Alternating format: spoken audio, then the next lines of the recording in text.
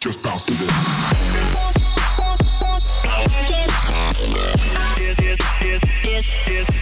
Hey, how's it going everyone? My name is Brandon Clements and welcome back to another tutorial from Glasshand. Today we're going to take a look at how to do some skin shading inside of Octane. I've had some questions about it and I think it's an awesome topic to cover. So without further ado, let's go ahead and jump in and check out how we can do some skin shading. So this scene here is from Infinite Realities. If you actually go to your content browser and you go into your presets, let's see, I think it's under Studio, and then you go to, let's see, nope, it's not in the character scenes, it is in the render examples.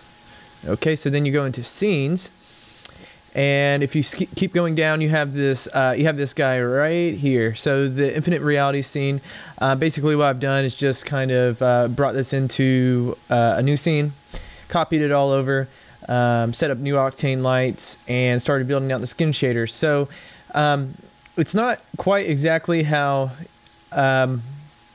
the C4D materials are, meaning you can't just go up to the plugins and then go to convert materials. There's some things that happen that's kind of weird. So I just went ahead and just started to set it up from the start. If you're going to follow along, I suggest you do the same. What you'll need is the maps from it, of course, because that's what gives it the realistic look. So if we go down to this render here, you can see this is the result of the scene. With the shaders applied to it, and you get some pretty good subsurface scattering here along the ears, and everything looks real, and it's I feel like it's not too overdone. I know there's a lot of skin shaders out there that just kind of go you know, too far, and then this you know, the effect kind of looks fake. It just looks too evident. So I tried to find a balance between the two, and also it's pretty versatile in the setup that you can play to it how you like. So I guess the first thing that we can talk about is setting up just a generic subsurface scattering material here. And we'll walk through each of the channels here. So for the roughness, I went ahead and used the specular base and tweaked the mix shader so that 0.5 and 0.3 were driving the grayscale values here in this black and white image. Okay, so that's been roped down so that the roughness of the skin isn't too diffuse and isn't too shiny. So it's kind of a, you know, a mix of where you'd want it to be, not looking too sweaty and not looking too diffuse. Okay, so you can adjust these on the fly. If you wanted to rope them down further to black, they'll get shinier, and as you rope them up higher, depending on what span of numbers you put them to, you can tweak it out, and it's pretty fun to mess around with that. As for the reflection, I actually don't have it mixing into this material, so you can just basically delete the slot, just leave it as a float in, you know, by default. That is just reflecting. Okay, so we don't even need to talk about these two channels because they don't come into play. If you go down to the index, I have the index at 1.6. You could probably do 1.8 and it would look just fine too, but basically just setting it up to be kind of a plasticky type of index of refraction. So transmission, I just have a color here that I picked out. So if you wanted to copy these values here, it's just kind of I can't remember what the term for it is, subcutaneous, I believe, color, basically like underneath the skin color. I think that's the correct term. And if you go into the scattering medium, and on the actual medium channel, you go to scattering, I have the inversion of this color map here. So the invert is actually taking the opposite of the color. So that's kind of how it works in the medium channel. For instance, if we look at the absorption, this will be a lot easier to explain. You want to have the complement or the inverse of this red color that is also seen in the transmission slot. And then that's what will actually come through in the subsurface scattering. It's kind of hard to explain and kind of weird, but if you understand that, just to put the invert of whatever color goes into the absorption and scattering slots, then you should get the result that you expect. And the scale, I left it around 20. I thought that was pretty good. You can probably rope it down maybe to 15 if you wanted to. It just depends on the scene, your character, the model, all that stuff comes into play. Fake shadows, I do not have it on. I left it off. It is not invoked. So the next one that we're going to look at is the skin glossy. So we have a specular material and then we have a glossy material, and they're being mixed. That's basically how this works. So for diffuse, again, I just have some color correction here just to get the result in the final render that I wanted.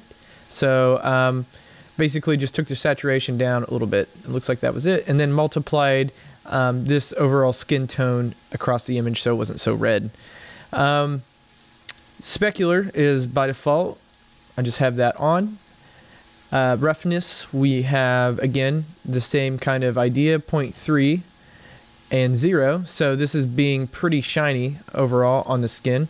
You can see here in the preview. And I want this to be more shiny because as you start to rope it off with the fall off, you're kind of blending the two from the roughness of the SSS material and the skin. So it's really just kind of tweaking it to what you think. Looks good in the viewport, in the Octane viewer. And in the bump channel, I have the same setup, the same layered material. I think this works fine for the bump just because it bakes it all down, and it works pretty good. Basically, Octane can bake this map onto the model, so the bump's working well.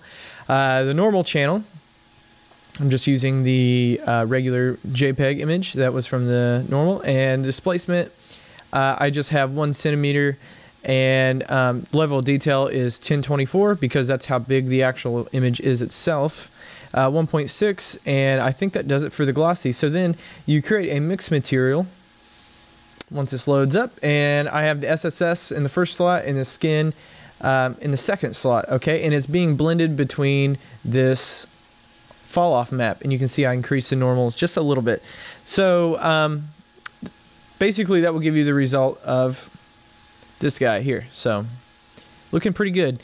One thing that I forgot to mention, and I'm not sure if it's my version of Cinema 4D or the way that the picture viewer handles the hair, but he will have the hair if you render it inside of the live viewer. Okay, so I'm going to make sure that this is working with my other GPUs, and they are working with the other computers on the network. And I'm going to go ahead and send this to Octane. And I'll uncheck the lock ratio button. But here in the actual live viewer, you can see that the hair shows up for his eyelashes. And we can talk about that real quick before I move on to the other scene file. The way that I got this to work, we'll just hide that for a second. The lashes, you know, these are still the hair objects from Cinema 4D, and these are the guides. So everything here is pretty much, you know, normal how you would think of. You just draw the splines, you put it in here to the link slot, and then the eyelashes, the count, and the length are being controlled here. The default Cinema 4D hair material is only controlling the thickness and the clump. So that's the only two attributes that are being controlled here, okay? The thickness and the clump. Everything else is being shaded with the Octane material, okay? So everything from the color, the diffuse, you know, the index, all that stuff is being controlled by these texture tags here with the Octane shader, okay? And another thing to note is you need to have the hair render before the Octane render, okay? So if you have that set up, that should work fine.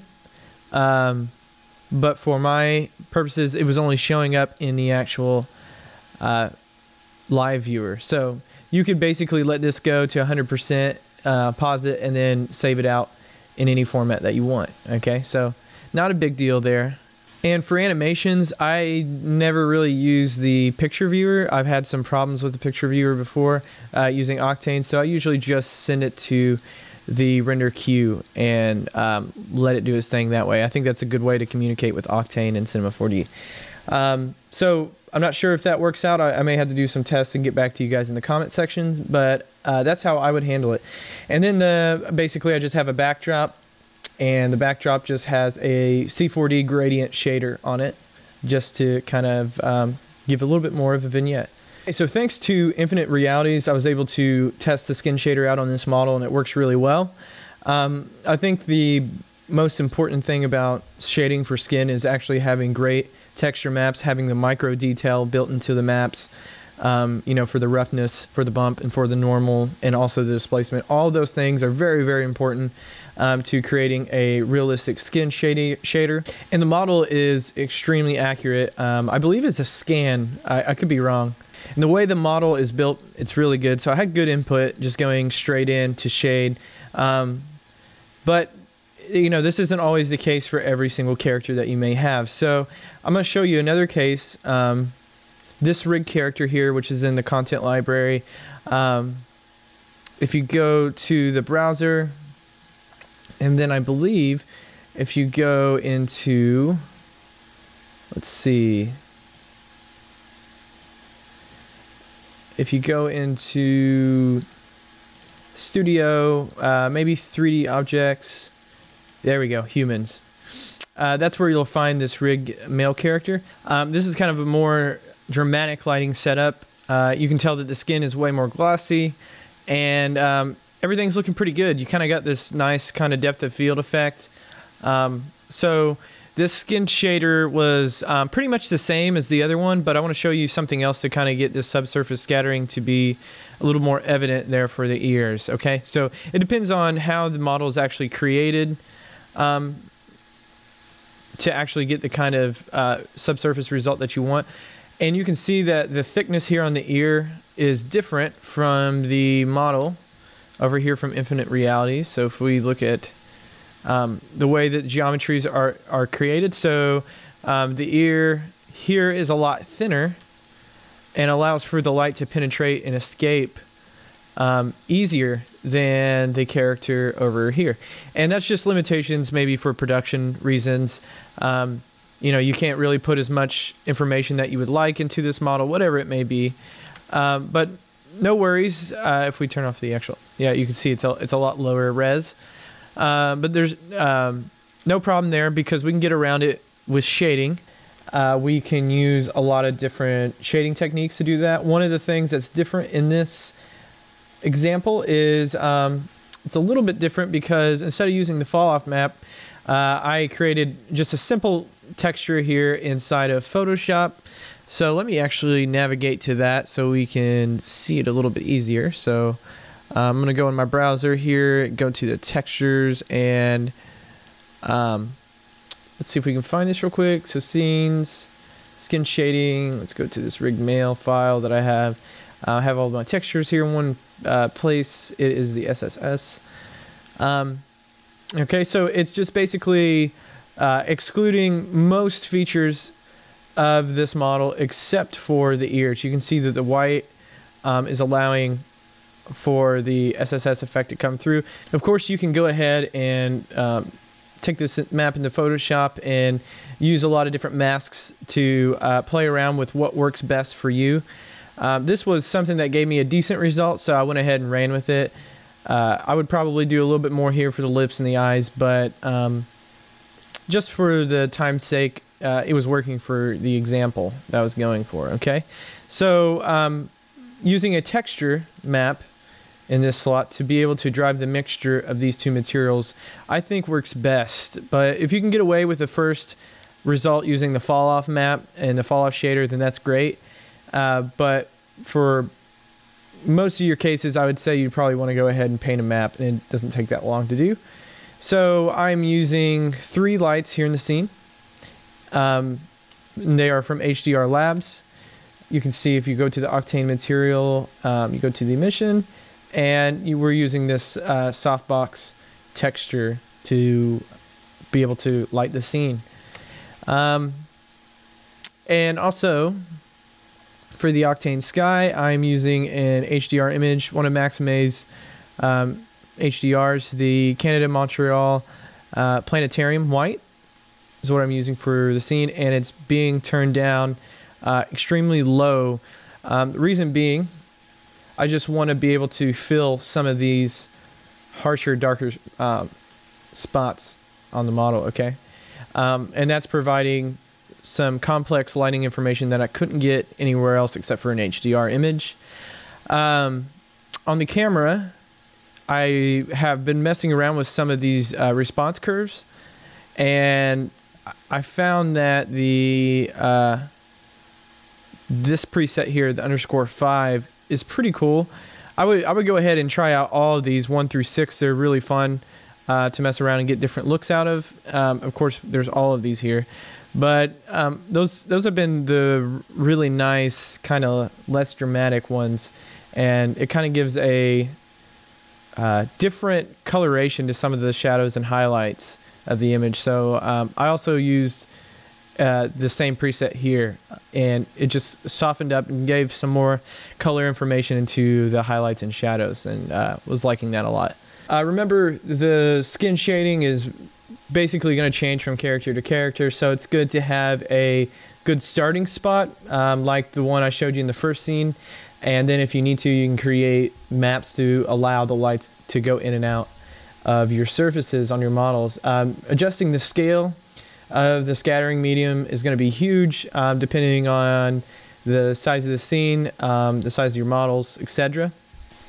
So I'm going to go ahead and upload a scene file on Gumroad for 99 cents. You can get the mixed material and the specular and glossy materials if you don't feel comfortable doing them yourself, or if I skipped over anything and you wanted to go ahead and check some of the parameters out yourself, that'd be great.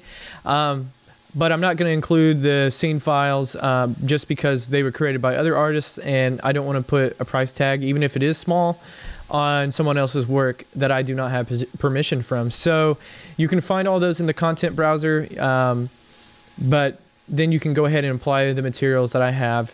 But I know that you're probably checking out this tutorial so that you can do it for your own character. So I hope that gives you a head start and a little bit more understanding in creating your shaders for your characters. Also, check out the subsurface scattering tutorial I did for the candle around Halloween in this past year. But that will do it for this skin shading tutorial. If you have any more ideas that you'd like to see for tutorials, leave them in the comments below. I have an X particles tutorial that I'm going to start talking about here soon. That should be pretty fun and have some interesting techniques for you guys. So with Octane 3, we'll probably get into some Turbulence FD stuff as well. So thanks a lot for checking this out, and we'll see you guys in the next one. Thanks a lot.